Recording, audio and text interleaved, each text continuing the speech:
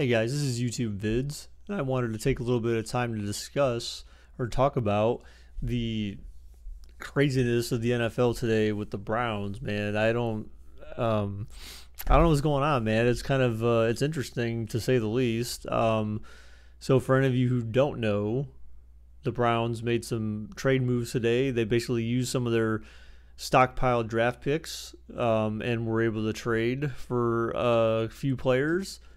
So first things first, the first news of the day that broke trade-wise was that the Browns had traded for Miami Dolphins wide receiver Jarvis Landry. That was the first trade that took place. The second trade that took place was the Browns, actually not a trade really, but the Browns, it was a trade for a draft pick. The Browns trading for Tyrod Taylor from the Buffalo Bills. And the third trade involving DeShone Kizer. So let's start at the first one. So Jarvis Landry, I'll just say fantasy-wise, he's he's inconsistent. It always comes down to fantasy, doesn't it? Well, fantasy number says he's meh. But regardless, despite fantasy numbers, so the Browns, everyone, I think just about everyone knows who Jarvis Landry is, right? I mean, Jarvis Landry is not exactly a scrub wide receiver. Everyone I think knows who he is, and he is a Pro Bowl caliber wide receiver. The Browns, well, as the story recently was that Jarvis Landry, apparently it seemed like they were setting him up for a trade. It sounded like he wanted a trade from the team, and he had been forced to sign franchise tag. And so I figured when I saw that, I said, well, whoever trades for this guy is going to have to pay a hefty price, at least a first round pick to get this guy. That's what I felt. Because usually that tends to go along with you franchising like one of the best players on your team, because Jarvis Landry is probably one of the best players on their team. The Browns acquired Jarvis Landry from the Dolphins for a 2018 fourth round draft pick and a 2019 seventh round draft pick. So literally the Browns had to give up like hardly anything to get this guy. Now the big interest from Miami was dumping some of the salary cap or salary room that Jarvis Landry was taking up for them, but probably not to mention the fact that if he wanted out, then what are you going to do? You're just going to try to find whoever's willing to give you the best deal. So the Browns, again, they made out like bandits on that one, especially if Jarvis Landry can actually play up to the caliber that he's capable of doing.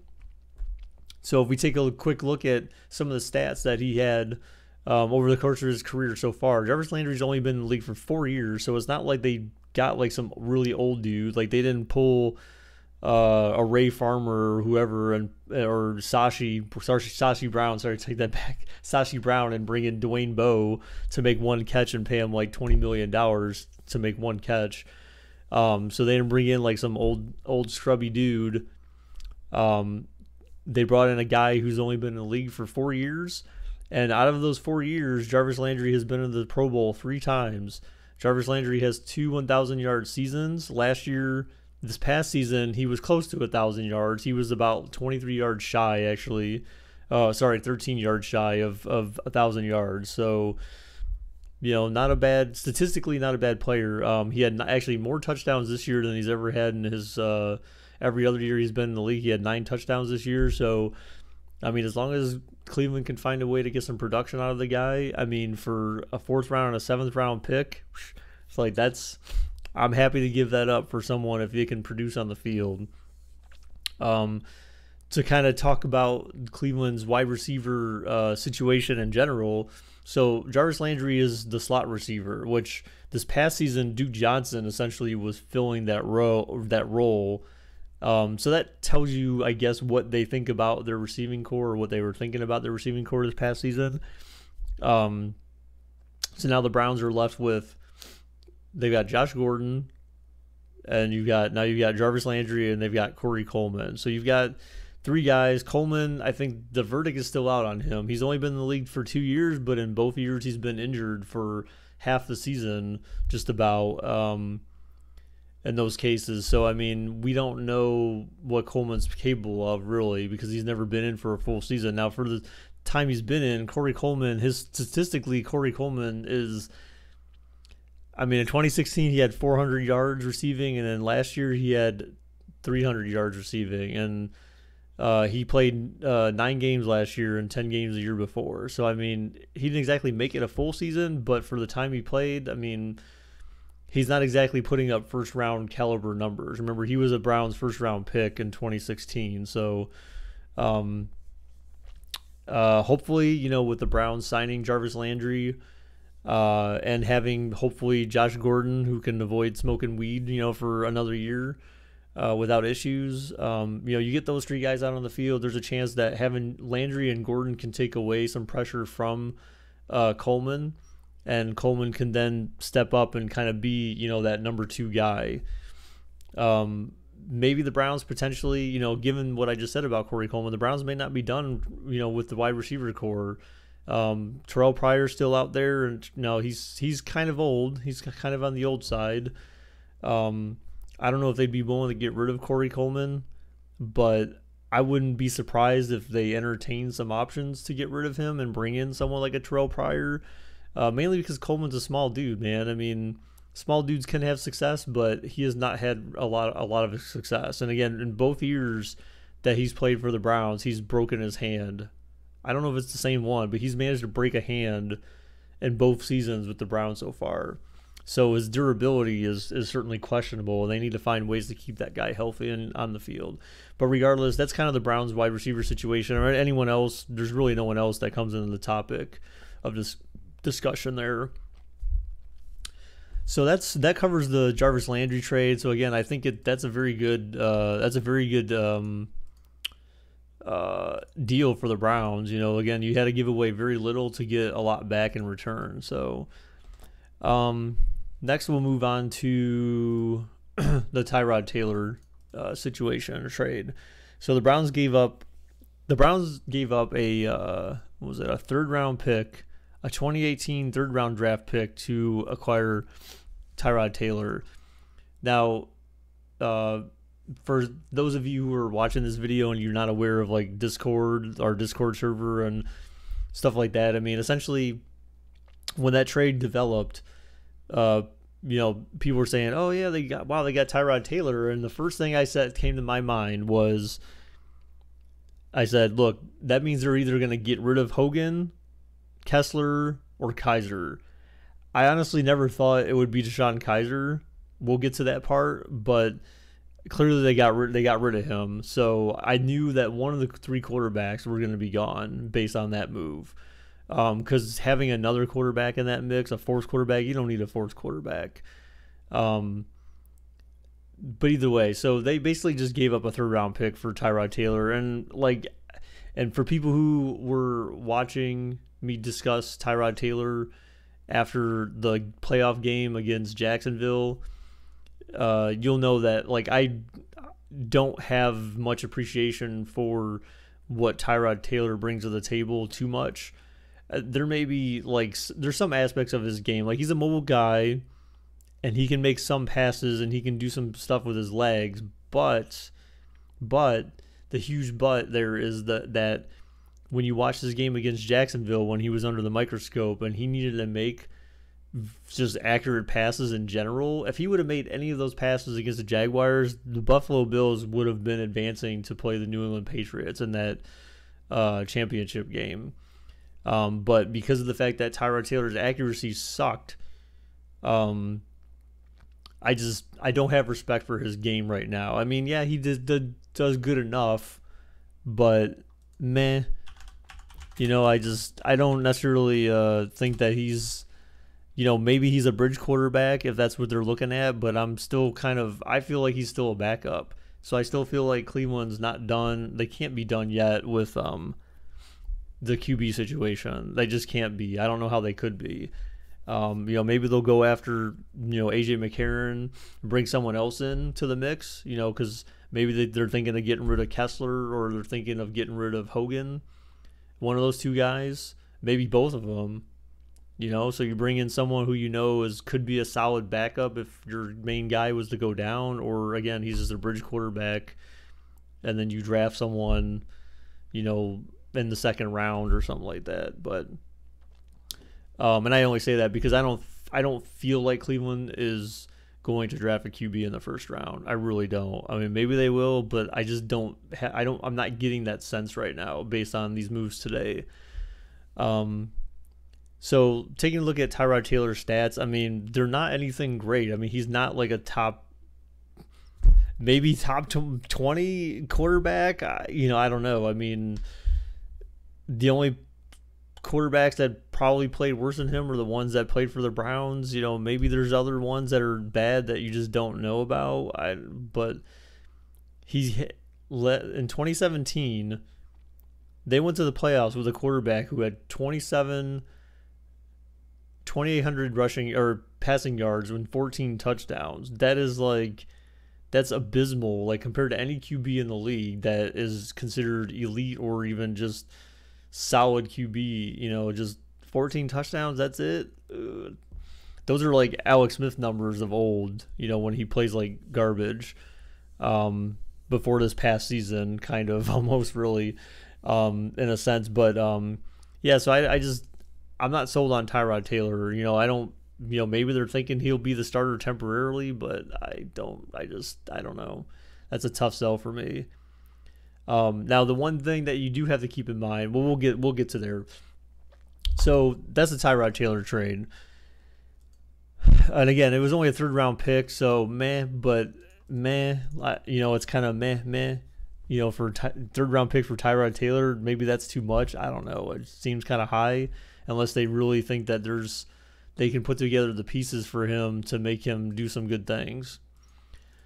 So the next trade that the Browns executed today was they traded DeShone Kizer, their 2nd round draft pick from last season, which again, in my opinion, it was still a huge mistake. It was such a bad mistake for them to ever draft DeShone Kizer, and I knew it at the time that their 1st round last year was exactly what I thought it needed to be, but after that, it was kind of like DeShone Kizer was the starting point of that. I felt like they could have taken someone like Kessler and started him last season, and they probably would have ended up winning some games. That's my opinion. I feel like they could have won games if they had just thrown Kessler in there. He showed like he had the skills from the previous season. If he just had a chance to be the guy, I think he could have proved to have been better than DeShone Kizer, especially since he was already familiar with the system. But regardless of that, they got rid of DeShone Kizer. We all know his history from this past season by watching. He's a turnover machine. Ball control is terrible. Consistency is not really there. Red zone offense is just garbage, complete garbage. And again, maybe it was coaching. I don't know. But he just, under pressure, the dude just chucked the ball and hope for the best and just couldn't make the plays. So that's DeShone Kizer in a nutshell, man. I mean, he had a promising first game to start the season last year, and people in Cleveland, including myself, were thinking, hey, this guy looks pretty good. Maybe he can return to that form at some point, but he's playing behind Aaron Rodgers in Green Bay. So who's to say he even makes their final roster this coming season? He may not even make their final roster. So he'll be playing behind Aaron Rodgers, so he's certainly not starting for that team. So I guess we'll see what happens with him. But in return, the Browns get cornerback Damarious Randall. Now, honestly, I'm not gonna lie, I've never heard of this guy. So I'm like, Damarious Randall, who the hell is this guy? From the Packers. Well, so I was looking at his numbers here, and Damarious Randall has been in the league for three seasons so far, actually. So he's still another young guy drafted by the Packers in 2015.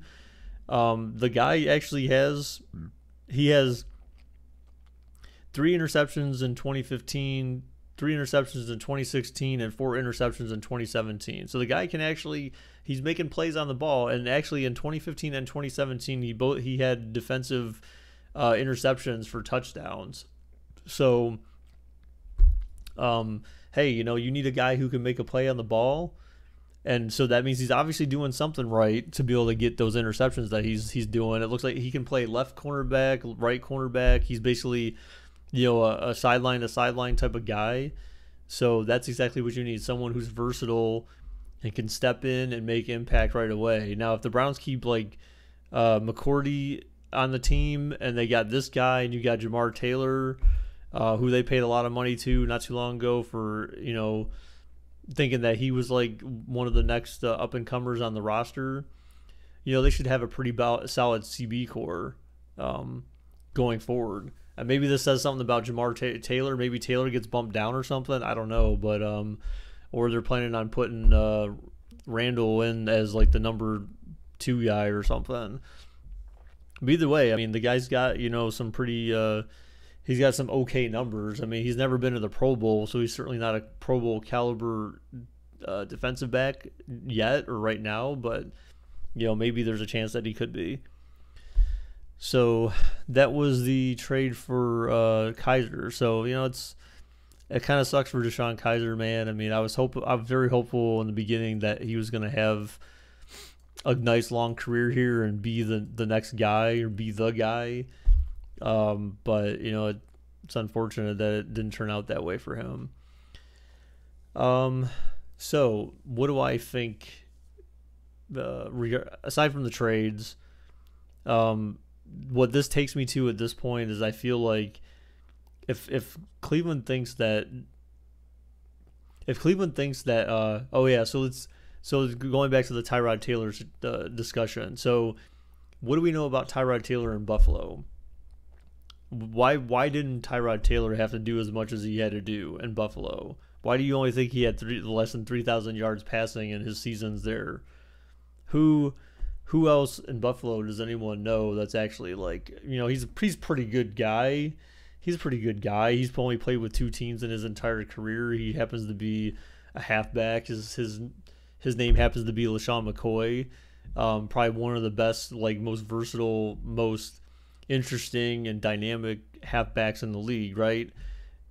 Buffalo knew they could basically just give this guy the ball and he would make crap happen. Tyrod Taylor could check down this dude or just hand it off to this guy, and this guy, you just let him run wild. There happens to be a guy, I think, in the draft this year, projected to possibly go number 1 overall to the Cleveland Browns, if they decide to pull the trigger on him. Geez, what better situation to have than you pick a guy like Saquon Barkley, number 1 in the draft, and you basically put Tyrod Taylor in the same position he was previously in Buffalo, where he doesn't have to pass that much, and you got a guy, a very versatile halfback who can actually run the ball very well. To me, that leads me to believe Cleveland is going to pick Barkley number 1 overall. You give Tyrod Taylor the offensive support that he needs to make stuff happen. In addition to that, if he does have to throw the ball, he's got Josh Gordon to throw to, he's got Jarvis Landry to throw to, and he's got Corey Coleman that he can throw to. It'll be interesting to see if Cleveland decides to go out and get another wide receiver. You know, I know there was talks, between Duke Johnson, you know, he was kind of they had a thing with him messaging with Tyrod Taylor on Snapchat or whatever, saying, hey, man, why don't you come back? And Tyrod's like, yeah, let's do this. So it'd be interesting to see, or not Tyrod, Terrell Pryor. So it'd be interesting to see if Cleveland decides to go and bring Terrell Pryor back to Cleveland, you know, if he's willing to come back at a cheaper price. You know, and I'm a firm believer that if you have Josh Gordon, Terrell Pryor, Jarvis Landry, and Corey Coleman as your wide receiver core, I mean, I'd have to say that's a pretty decent wide receiver core. And one of those guys, if not 2 of them, you could have 2 1,000-yard receivers on this team if Tyrod Taylor can actually throw the ball.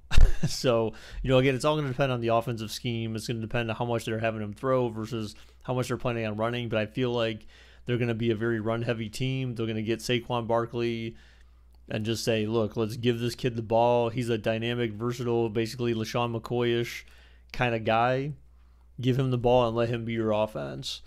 So those are my thought. That's my thought, at least, on Cleveland's first pick. Now, with them bringing in the CB, originally there was discussion about them going after that Kirkpatrick guy, or Fitzpatrick. Again, I don't. Excuse me, because I don't really know his name, and I don't really know who the kid is, but he was a cornerback from Alabama. That's what I do know. I think his last name is Fitzpatrick. I find it hard to believe right now that the Browns would seriously consider going CB at number 4, especially now that you brought in a CB. So, and he's young. So, did you basically just trade for the CB that you were going to pick up in the draft? So they may have just filled that gap with that trade. And so now they're open to something else at number 4. So it could be a quarterback, possibly. Could it be a wide receiver? Maybe. If they decide to go out and get another big wide receiver, I mean, that wouldn't necessarily be a big deal either. Or they consider a defensive lineman at 4, potentially. There's certainly options that they have. And there's certainly, plenty of gaps to fill, I guess. But, defensive lineman wouldn't be too bad. Someone to maybe help what's the word? Work together, help Myles Garrett, basically. Someone to help, he can team up with, essentially. When you play the Browns, you're going to have to you're going to have to face Myles Garrett, this other dude. You got Danny Shelton as a defensive tackle in there. That defense would be something to be afraid of, even more so than it currently is right now. So they certainly have some options they can go with, and it'll be interesting to see what they decide to do in the draft. Like I said, I feel like very strongly right now, like with 95% certainty, that they take Saquon Barkley number 1. I think it works well with. We've seen it work well for Tyrod Taylor in Buffalo. I don't feel like Isaiah Crowell is going to give you that same type of versatility and whatnot as Saquon Barkley will. Crowell has his downsides, and I like Crowell. I liked him, but this past season, Crowell stunk it up, man. And Duke Johnson, I feel like, is a better halfback than Crowell. He's more balanced than Crowell is. He can do more. He's more versatile than what Crowell is. So I can only imagine if you had Saquon Barkley in your backfield as your number 1 HB, and then you put Duke Johnson behind him, and you find some new home. You trade Crowell away, you find some new home for him. You're good. You don't need no more HBs on your team. If you got Duke Johnson and Barkley, oh my God, that is just ridiculous. And especially if you put them both on the field at the same time, ridiculous. So Duke Johnson, Barkley, Gordon, Coleman, Landry. I mean, your offense is starting to look pretty good, and you got on paper a very should be top-rated offensive line. So it'll be very, very. The Browns' offense will be very, very intriguing this season if they do, like I suspect, and take Barkley at number 1 and keep Duke Johnson and get rid of Crowell. So, yeah. So, I mean, that's pretty much my thoughts right now, guys. Very interesting news, though, today. I mean, I'm very surprised that Jarvis Landry would come to Cleveland. But, hey, obviously they had to do enough to sell him on it, and it's a fresh start for him. So, let me know in the comments, if you're a Browns fan or not. Let me know what you think of the trades today for Cleveland. And next time, if we have some more of these trades going on in the near future with the Browns, I'll be sure to record more videos, and, we can discuss the trades, guys. So I'll see you guys again next time. Bye-bye.